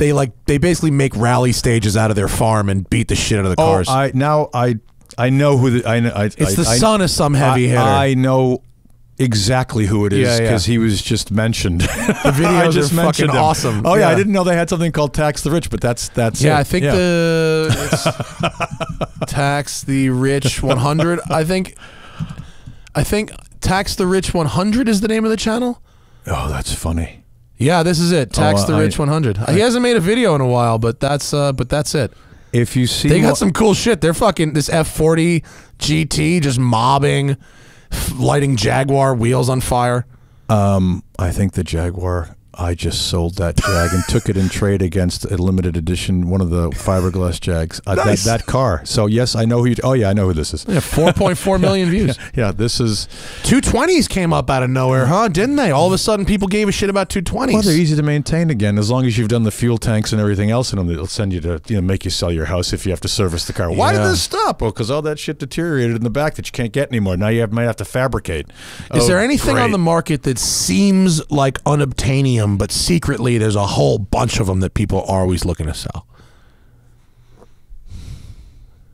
No. Not really? Not really. So life is what it seems in that case. Yeah. Rare really means rare. Rare means I don't think there are hoarders out there with 5 or 6 or things. I mean, that used to happen years ago. A friend of mine used to make markets, and he did it with Moretti's, AC Bristol's, Fiat 8Vs. He did them with Seata 208s, and he'd buy 4 or 5 or 6 of those things over a course of 2 years or so. Yeah. He'd bring one out, promote the hell out of it, would do really well with it, and say, I might know where there's another one. Right. So my friend Tony Shoshani, the Chairs and Flares Dinos, he cornered the Dino market and got fucking rich as can be doing that shit. He held on to a few things a little too long, though. Maybe, but he did well. Tony did well. He's doing okay. He's Tony, fine. He's a good guy. I spent New Year's with Tony. He's a character, man. I love that guy.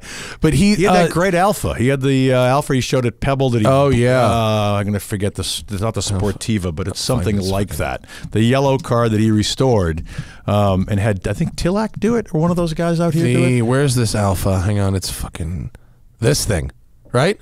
This yellow thing? That's it. Yeah. That's it. It's like almost like one of the Bat cars. Yeah. Is it one? It's not. It's not one of the Bat cars, but it's the same as a Gia or something body, or Vignali, or one of those. Vignali bodied car. Yeah. Real cool looking spacey shit. Love it. That's great. But wait, where are we just going for that? Oh, the things that are actually rare. What about the modern hypercar flip game that's going on right now? You've got Ford, who sues people to trying to flip their GTs, right? But then you got a lot of these McLaren P1s and Sennas and stuff. Like, I pick up a DuPont registry, it's full of these fucking things. Right. What's going on in the flip game right now? Well, I think that's, you have to be really careful with that, because those are like 90, 120-day, 150-day markets, and stuff becomes, super, super, super desirable until the next thing comes out. And you don't want to get caught playing, musical chairs when, hey, guess what? Gordon Murray's car just came out and everybody wants one of those. So we're going to sell the P1s. We're going to sell the Sennas. We're going to sell all of the Apertas. And then it doesn't take very many of these things to come onto the market to tank the market. Yeah. We're not talking about, millions of shares or something. You're talking about if 10 of them come on the market, where are they going? How are they going to get absorbed? And that goes back to the Billionaire Boys Club thing. It's the kids who are, I think there's a lot of younger guys that groove on buying those cars. Always the newest, always the newest. Gotta have the latest and greatest thing. And I think that's, you know the name Winston Goodfellow? Historian. Sounds vaguely familiar. Yeah, Ferrari historian, Italian car guy. He's got a great observational piece. He's written about it online in his blog, where when the McLaren F1 came out, it was $1 million car. It was the first $1 million car. Right. And it failed to sell. Yeah. So, and you're talking about... Leno got one for like 800. You're talking about 100 cars. Yeah. How many $1 million cars are out there right now? And it's got to be at least a dozen, right? At least 12. But there's like 3,000 examples in units of multi-million-dollar cars. Oh yeah, in individual units, of course. Yeah. Who's buying them? Fucking. That's why I asked. That's why I asked you if it's the same couple of hundred guys buying everything. Oh, that's I thought you meant the old cars. The new car thing. I meant both, but yeah. I think you hit a market that is really Dart specific there. And if your local dealer who's going to get 3 of something and his 3 best customers get them, they're the same 3 guys that over get fill in the blank. Over. Yeah. But after a while, how many times can you get punched in the nuts losing a couple $100,000 on a car you don't drive? Yeah, true. So here's my best example of that is a bridge too far with the Porsche Spitzer that just came out. I think Porsche screwed the pooch in a big way making all those limited edition cars. And I have an R that I've lost $100,000 on owning it. And I had a GT3 RS when they came out because a friend of mine who got a 918 sold it to me. I used it for 6 months, sold it, broke even. But then they came out with every single limited edition thing, and they all went and they kept getting more expensive and more expensive. Yeah, Speedster's like 300 grand, right? Yeah, and they made almost 2,000 of them. It's Well, not GT2 difficult to RSs, find. they're all over the place. Right. I mean, for a limited edition car, I probably see a GT2 RS every single day in LA. And if you were the luckiest guy to have made 50 grand on yours because you took early delivery of it, Yeah, and flipped it first. yeah, Yeah. great. But do you want to be having a garage full of GT2 RSs? I completely agree. What's the worst evil to you? A dealer that charges More cash on the hood, or a dealer that makes you do the buy a used one and then we'll take it back in? So, you know, where it's some of the dealers go, well, we're not allowed to charge over sticker, so we're going to screw you in this other way to get you on the hook. Right. Well, that was more that was the Ferrari game. You got to buy these Maseratis to get in line. So, you know, and now look at, you know, how many Ferraris, contemporary Ferraris, do you want to buy? Yeah. So that goes in cycles. To answer the question, I think it's the guy that charges you more. I think, you know, I never had anything. We probably could have done it with your generation Vanquish. We could have charged 10, 20 over because people didn't want to wait.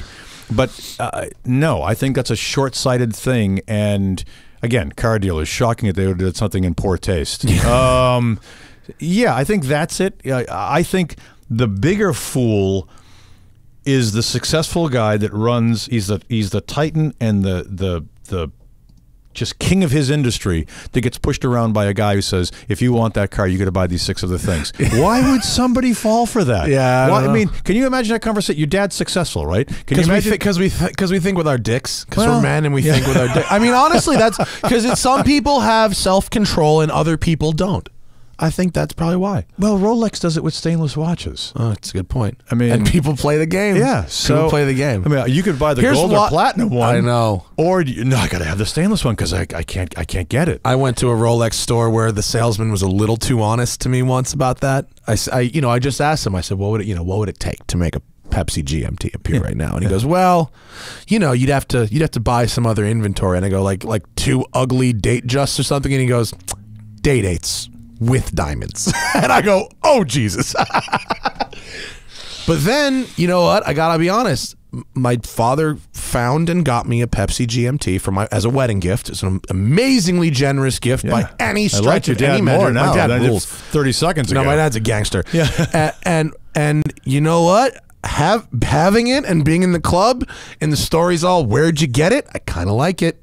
I kind of like that. Yeah, I'm ashamed that my ego likes it that much, but I do. No, I have a huge ego. And why do I drive a sport classic? Well, A, it dropped me dead in my tracks the first time I saw one on the street in London. Yeah. But then it was like, what do you mean they didn't bring them to the United States? What do you mean there are only 7 or 8 of them here? Well, I love the car. I love it even more now because they're not on every corner. Yeah. It's the same thing with the shooting brake. I had to love it. And I had to love it's so viscerally and orally exciting, but then you kind of go, yeah, there aren't any.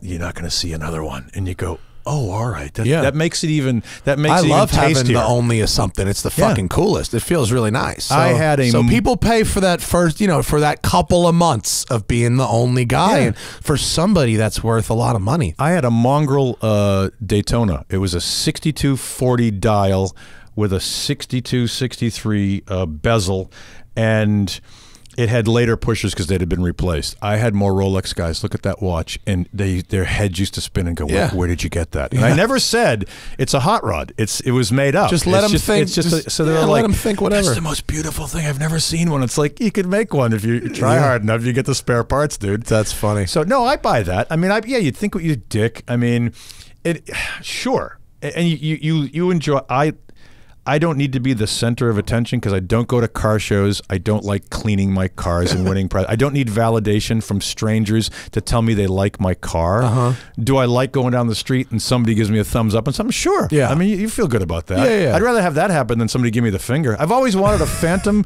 2-door coupe. A, my wife would divorce me. My kids wouldn't get in it. And driving around in it, everybody would go, you pompous asshole. Fucking dickhead in the Rolls Royce. I love Phantoms so much. I would love one of those cars, I love Matt. Phantoms so much. Dark green with a saddle interior. Yeah. And a lot of value in one of those right now. Oh, my God. They're like $150,000. They were $4 1/4 when they were new. Yeah. I would love one. My wife was like, for a split second. I got one of my kids to say, Dad, if you come home with a new Bentley GT, that's okay.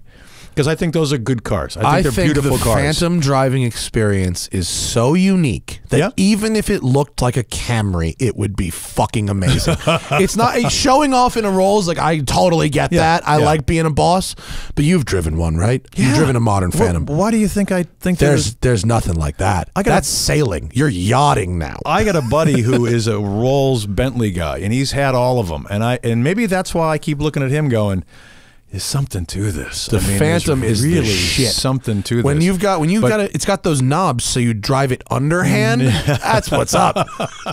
You're not even supposed to use the top half of the steering wheel, Steve. You use the bottom half. Well, you don't want to be gauche and have people see your hands and speed of diamond watch through the windshield. Exactly. Yeah, but in this day and age, especially today, with the backlash against everything, with the backlash against success, and we're not going to get into a political discussion unless you want to, but really. it's looked down upon to be successful.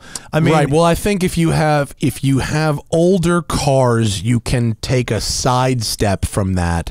It's like the great fucking line in Gone in 60 Seconds, Nicolas Cage. You know, I saw 3 of these at the local Starbucks, but if I had a 275 GTB 4 cam, I would be a connoisseur. It's the same thing. Yeah, it is the same. My Countach was a shitbags car until 4 fucking years ago. Coke dealer. All of a sudden, I'm a connoisseur. This was a shitbags car for the entire time. Yeah, well, then a generation of you guys who had them as poster cars grew up, and there's what's happening in the shift. Yeah. You buy, Farrah Fawcett is not desirable to your generation guy. My generation guy, every 13-year-old kid had that poster from Charlie's Angels. No, but my car did a shoot with Cindy. That's like having a Porsche that raced at Le Mans. That was the car? Yeah, buddy. I got photos. Oh, I got the plates to match. That's dream girl. That's Top like 5 having a dream girl. Porsche that raced at Le Mans. That's as close as you can get to that with a Countach. Actually, no. My homie Doug bought the Monaco Grand Prix pace car. Okay, you know, that's pretty cool. Doug Cohen. He's a pimp.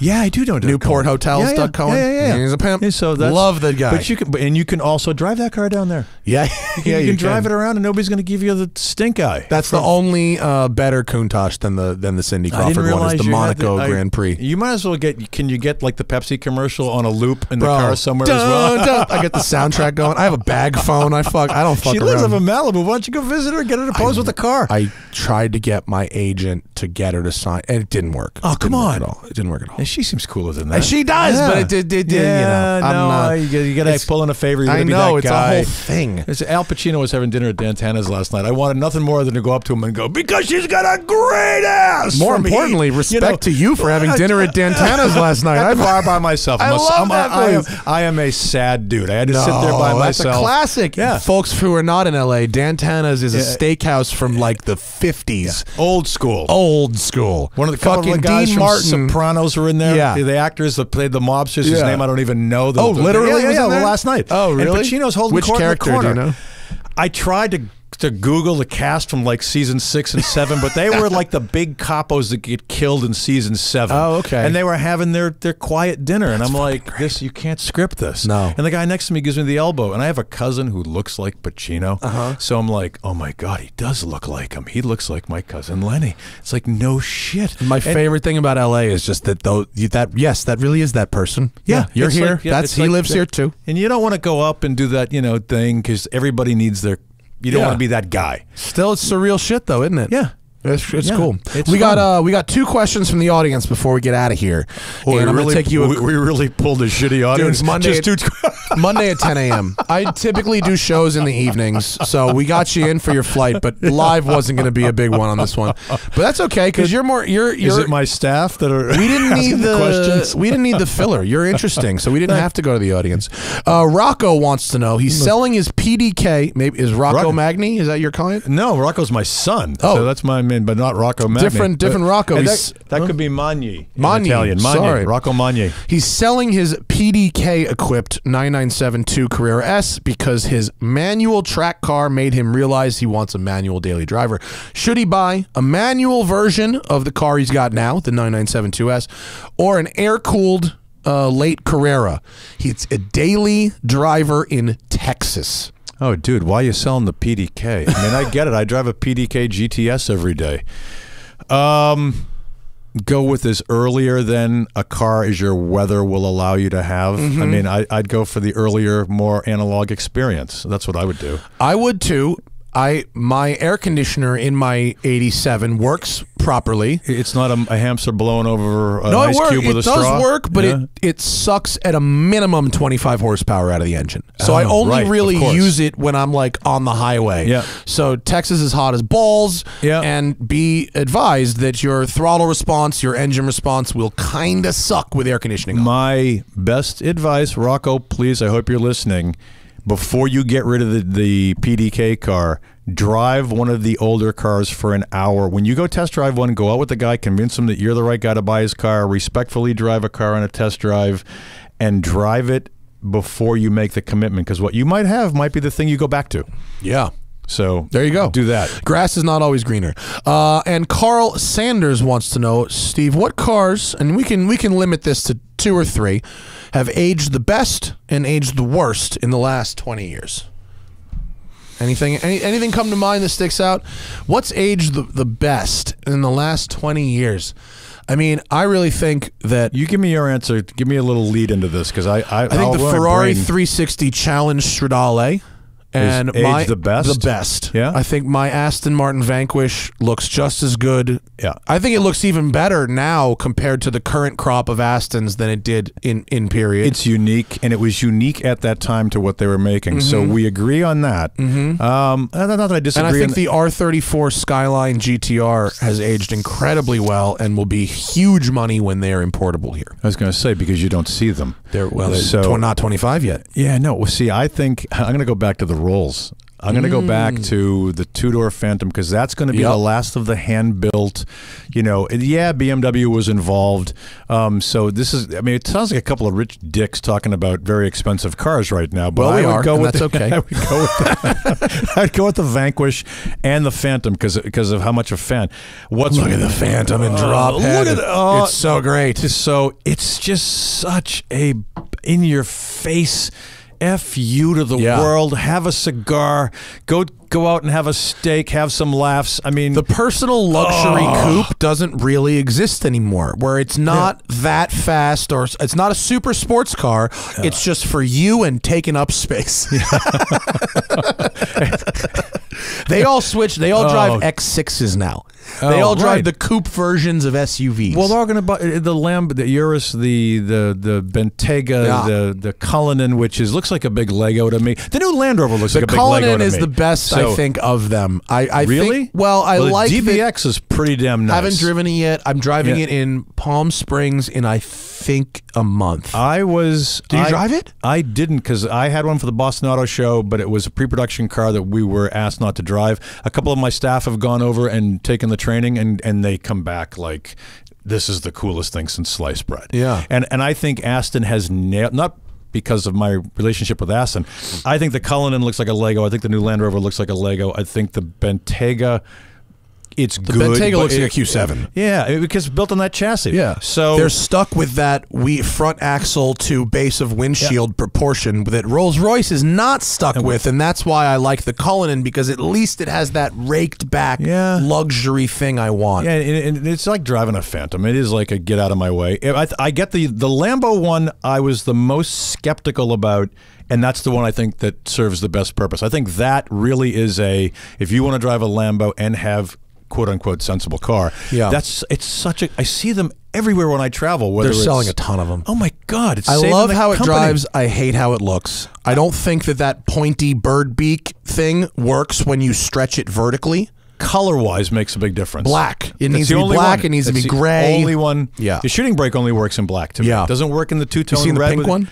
No. There's a pink one running around LA. Is it a Jenner? Is it a Kardashian? Is it something? I wouldn't be surprised. I don't know for sure, but I wouldn't be surprised. It's matte pink, and it's fucking paint. It's not a wrap. I saw it at the dealer. It's paint. So that's aging the worst. go back to the question. Answering the question, what's the worst? The worst things, if you go back, the further you go back, I think there was some real miscues with what was supposed to be great cars. I mean, I hate that whole, who was the designer, the Flame BMW designer? Bengal. I mean, I hate everything from that period that BMW made because they were on such a high for such a long time, and then they just went right off the cliff. I kind of agree with you. I think the Bangle era BMWs have not aged well and will continue to not age well. Yeah.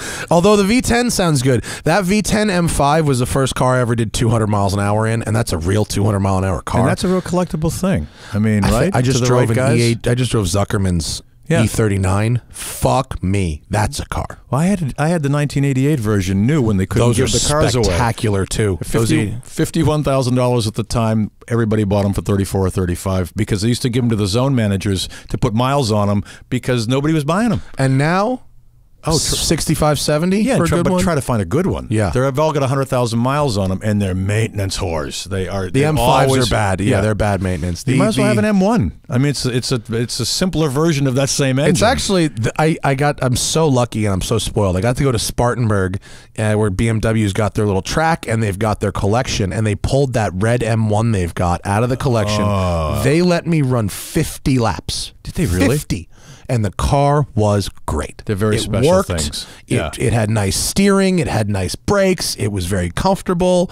Shockingly good. Don't look at how it's put together because the Etel design Lambo marriage there with BMW was a real disaster. And you go, I didn't know this was fiberglass under here. I didn't know this was all unplated material. And I didn't think fiberglass could rust. No, but it was good. It was nice. Yeah. And they're gorgeous. Yes, they are. Zwart drove one for years before he started driving a 906 as a regular car. So Zwart. I'm going to have you, Zwart, and Bruce Meyer in here just to tell one-up stories on each Please. other. I'm going to see Bruce tomorrow down in North Carolina. We're doing a ride and drive with Jackie Eakes. So we're going to... Shitty gig life. That is. Yeah. I know. I signed up for it. Again, it's my marriage with Cam. Is this for his special edition 911 he's doing? No. This is a complete...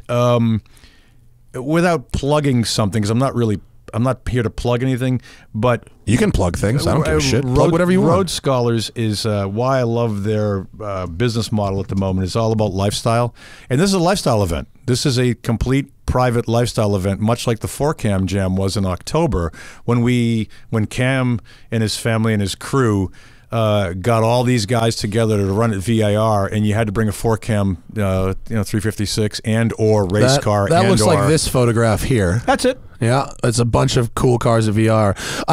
The Ingrams have always been very nice to me. Every time I've had interactions with anyone in their family, they've been super nice. They just opened that museum pretty much, right? Isn't that them? Is that Brumos?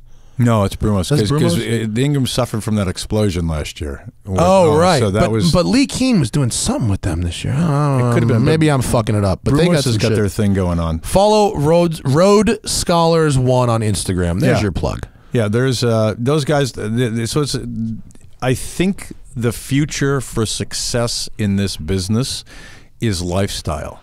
And that sounds like a real... I wanted to use the word synergy, and you can throw up, It's one of those things where if you're getting involved in this and you have the luxury of time and you have access, what's the hardest thing about this business is access.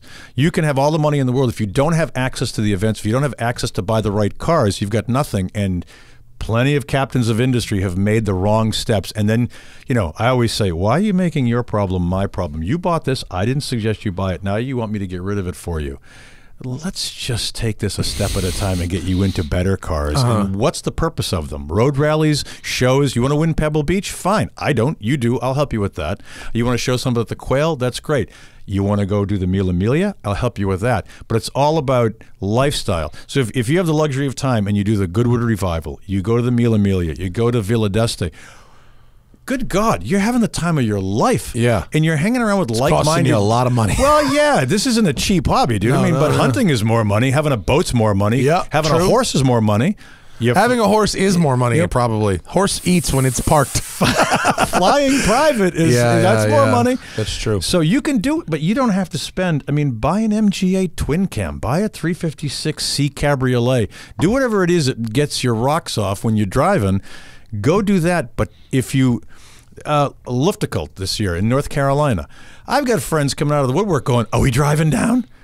These are guys I used to drive across the country with for fun to Pebble Beach. We would do a trip from Boston to Pebble. In the old cars? The old cars. Yeah. So you do 600 miles a day in a speedster. That's a proper road rally. Yeah, Zwart is with his canoe and shit.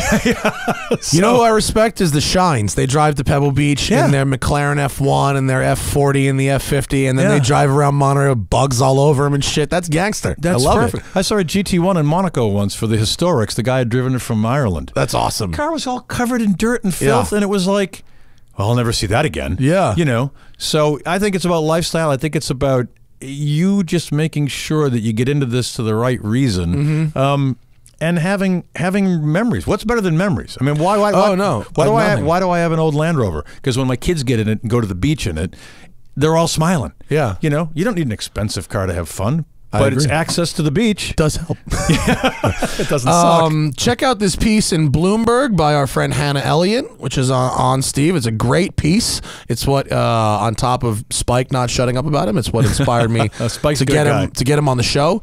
And of course, The Real Bond Group on Instagram. If you want to find an amazing car, or perhaps get rid of an amazing car, not get rid of a car with sketchy ass provenance, give Steve a follow and a buzz over there. Of course, we are the Smoking Tire on all the platforms. You know the drill.